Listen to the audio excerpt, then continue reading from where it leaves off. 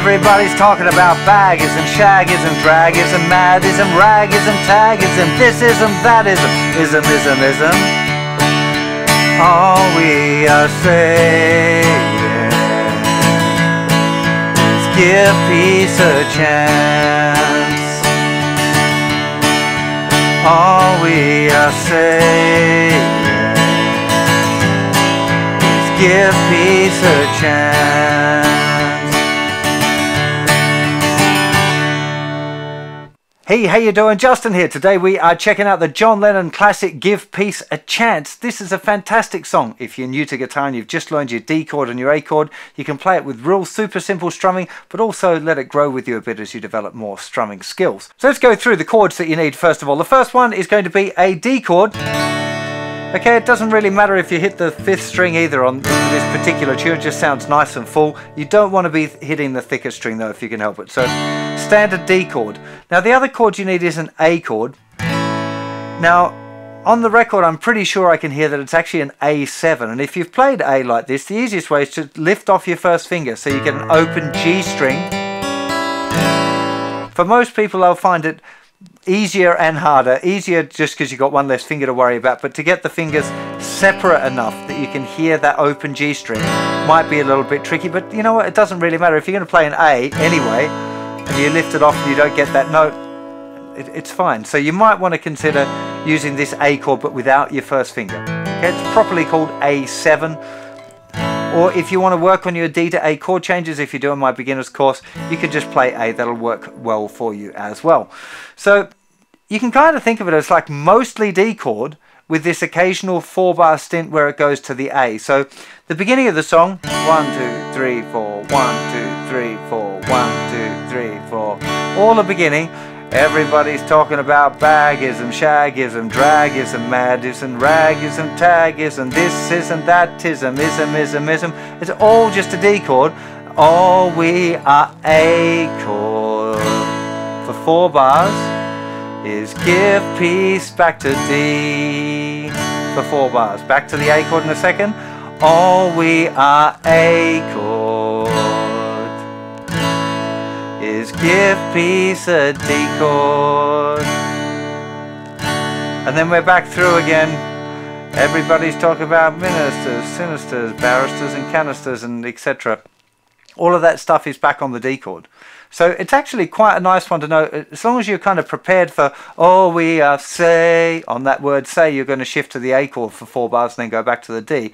It's a pretty easy one to remember. It's not one that should cause many of you much difficulty at all as far as remembering the tune. So I was doing it super simple with just a down strum on beat 1 and counting it though, like 1, 2, 3, 4, 1, 2, 3, 4, 1, 2, 3, 4.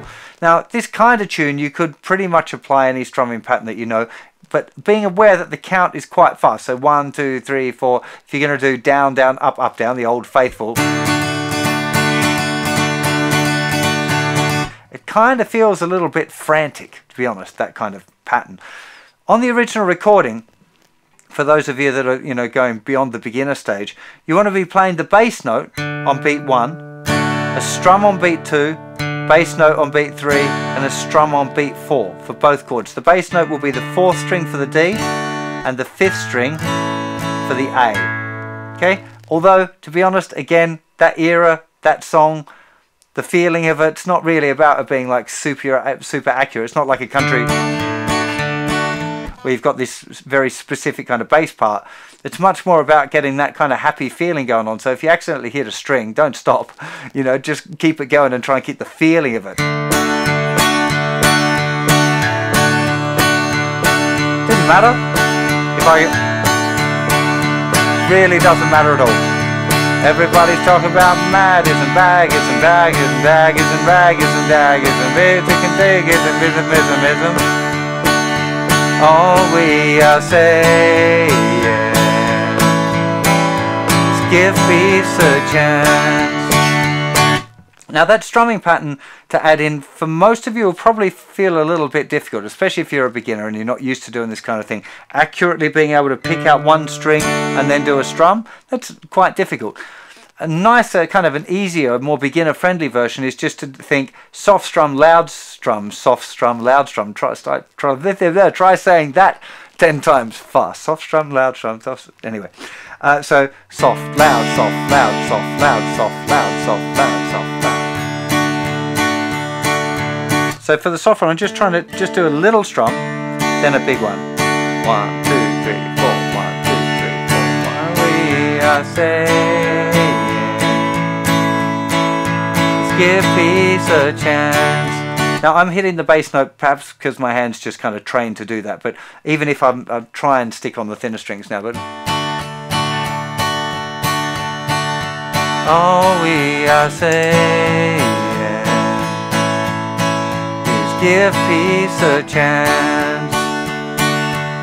So there I'm trying to deliberately stay away from the bass, which isn't right, but just to give you an idea, if you're struggling to hold down targeting the bass strings on the first and third strum, it doesn't really matter. It's okay, you know. And this is really such a fun tune that you can play it with whatever, you know, rhythm you want, really, whatever you're most comfortable with. You just want to make sure that you keep the rhythm right. And one thing I do want to mention is that this song is quite commonly played using a C chord and a G chord. Now, that's actually what I thought it was as well, and I've played this song before using a C chord and a G chord. If you wanted to play it along with the original recording without using a capo, you'd need to use C chord and G chord.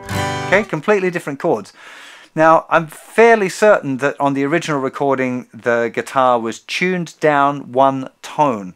So if you watch a video of John Lennon playing it in the bed, you can see him playing a D chord and an A chord, right? So it's almost certainly that's what he's playing. But just in case you go to play along and go, oh, this doesn't sound right, the reason is the guitar is tuned down.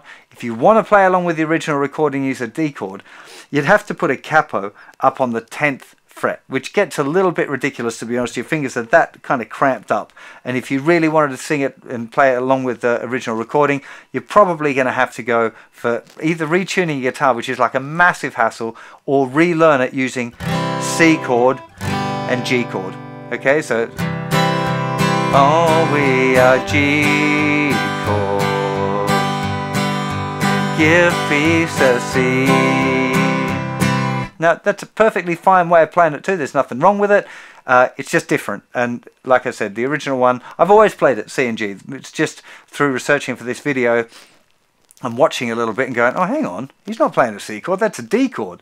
And therefore, if it looks like a D chord, but it sounds like a C chord, has to have been tuned down. So, look, I really hope you enjoyed playing this song. It is a real cracker of a beginner song. I hope you're enjoying my beginner's course as well. If you're struggling with any of the chords or any of that sort of stuff, or looking for some play-along tracks, do go and check out the website. There'll be a link in the description below. Have yourself a great one. See you for more very soon. Bye-bye.